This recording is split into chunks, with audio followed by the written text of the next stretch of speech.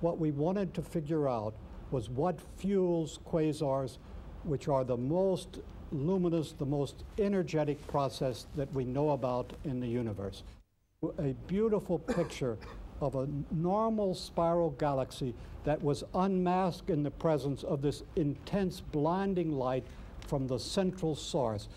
Right at the center of this picture, you will see the knot of brightness, which is the quasar itself, the quasi-stellar source.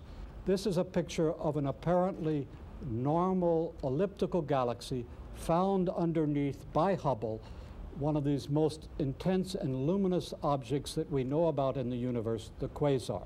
What is particularly surprising about this image is that if you read in any of the textbooks or any of the review articles in astronomy, you will find by general consensus that the quasars which do not emit radio emission live in spiral galaxies like the first image that we saw.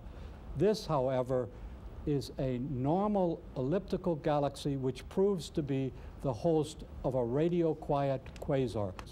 And this is two galaxies, one of the galaxies apparently gobbling up the other galaxy, eating it up. The central galaxy which contains the quasar, in this case, probably has a massive black hole that is devouring gradually the neighboring galaxy. And the European Space Agency, of course, NASA's partner in developing and operating the Hubble Space Telescope. Well, this project's a bit like driving at night in a snowstorm. And you've got the oncoming lights, very, very bright lights, which are actually the quasars. And what you're trying to see are the vehicles from which they come.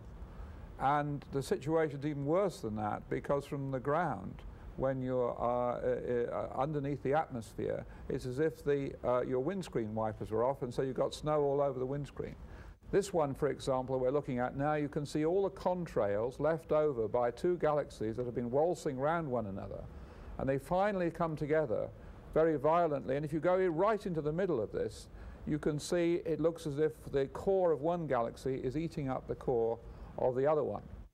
We can see here, at the bottom of the picture particularly, the remains of a galaxy that's been really smashed up in a head-on collision.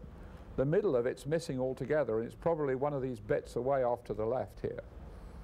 And I'd like to emphasize that you know, this kind of thing is very rare. You don't see galaxies colliding and merging like this very often.